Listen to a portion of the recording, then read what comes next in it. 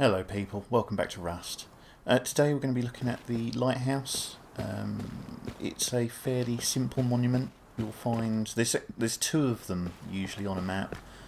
You'll find them on the coast. Usually one of them will be near the spawn area. So quite often they'll be one of the first monuments you bump into. As I say, there's not a huge amount here. It's a very simple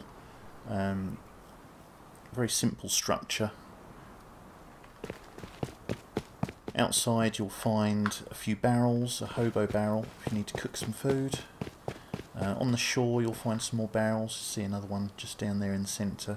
Also some food crates which can be useful if you're getting hungry. And then inside, once you've come up these stairs,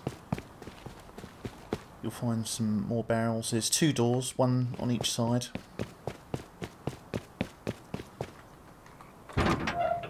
And there's no real traps as such, but you will find that there's a few jumping puzzles. Nothing too major, as I say. It's low tier loot, and because it's near the spawn, it's pretty easy to access. So, actually, starting down here, there's another room which has just got some more barrels in. Nothing too exciting. Up here we have not a lot. Another hobo barrel actually. What we mainly have is lots of holes in the floor, collapsed ceiling, and some beams that you're going to need to traverse. So let's just jump up here onto this level, and you'll find a couple of barrels and a recycler.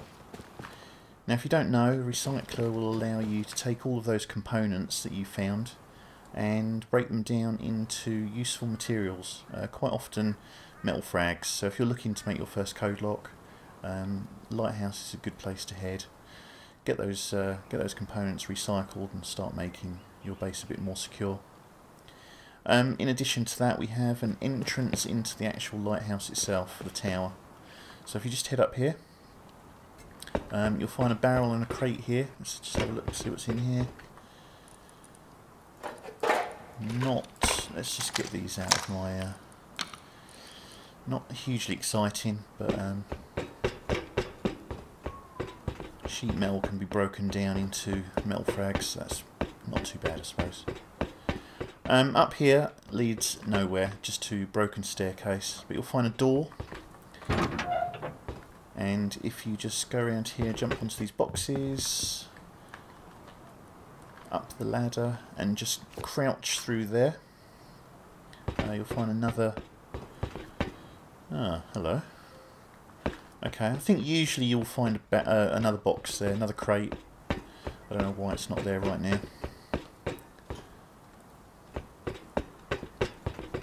And if you just head all the way up. So this is almost the top level. If nothing else, there's really good views from up here if you want to snipe someone.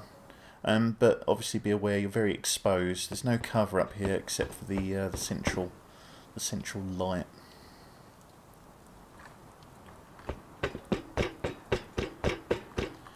And then we've got another box, another sheet metal,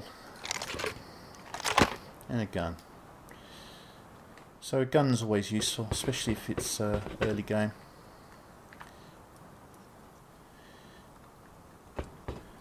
Now you can jump off of the lighthouse, and as long as you land in water, you won't take damage. But I don't think I can jump that far.